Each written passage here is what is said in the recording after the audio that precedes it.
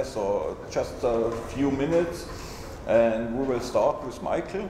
He will tell us about turning EuroTcl scripts into Python. Well, I might ask why would I do that, but let's see what Michael says about that. Okay, yes, several of you have already wondered why would you want to do that. So here's the use case.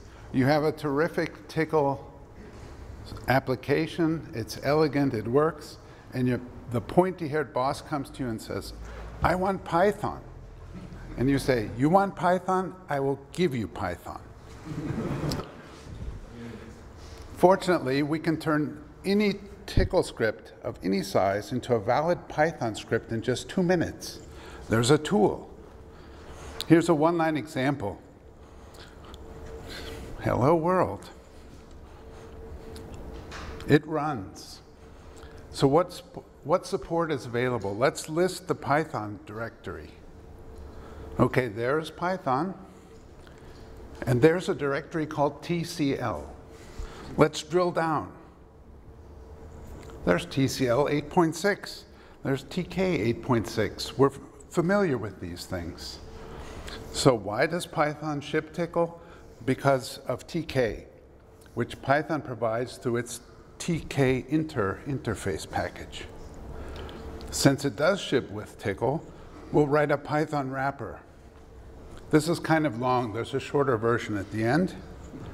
Basically, we import TK inter, we read the file. It doesn't have to have the revealing TCL file extension.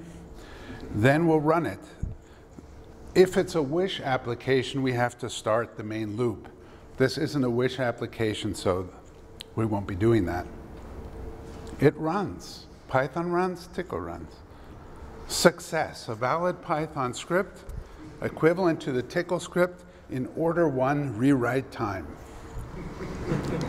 So why did I do this? To have fun, to encourage others to have fun, to get the word out that EuroTcl is fun, and to expand Team EuroTcl, which is now written like this. Here's some buzzwords to put in YouTube, help people find this video. Here, oh, the requirements changed. We need 2.7. We need Python 2. Well, that works too. Python 2, Python 3. You just have to deal with the Python change of syntax. Thank you.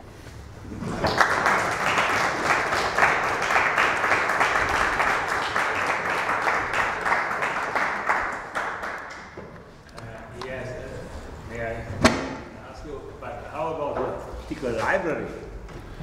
Well,